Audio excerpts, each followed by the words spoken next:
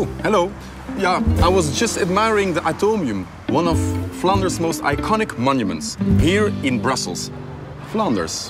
Nobody can locate it on a map. But did you know that the world was actually mapped out by a cartographer of Flanders? Gerardus Mercator. But Flanders has a lot more to offer within its 5 historical cities. Antwerp, Mechelen, Leuven, Ghent, and of course, Bruges. Especially within its arts. Rubens, Bruegel, Van Eyck.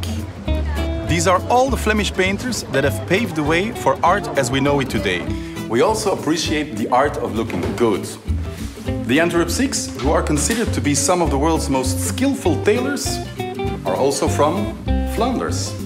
Bickenbergs, Van Beirendonck, Anne de Meulemeester, Dries van Noten. Since these designers hit the scene, the fashion academies of Antwerp and Brussels have continued to produce top talent from all over the world. You might enjoy the bubbling music scene that Flanders has to offer. Every summer, 200,000 visitors flock to this meadow for Tomorrowland. And that's why Flanders is known for the biggest festivals in the world, including Rockwerchter and Pukkelpop. May I offer you a Westvleteren? Belgium is certainly famous for its beers, but did you know that the world's best beer, Westvleteren, comes from Flanders? It's just one of the hundreds of specialty beers that our extensive beer culture has to offer.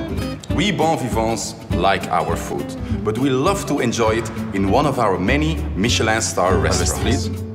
Mussels with fries, vol au vent with fries, Flemish stew with fries, and of course, Flanders' own chocolate pralines.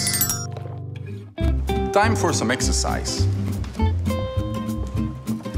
People in Flanders usually enjoy watching the Tour of Flanders, or just like to take a quiet bike ride in the countryside.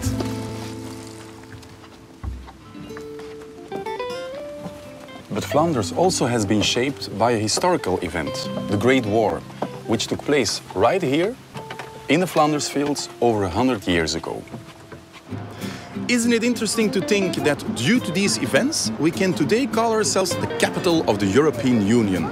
The region that once resisted all central government now acts as a symbol of unity.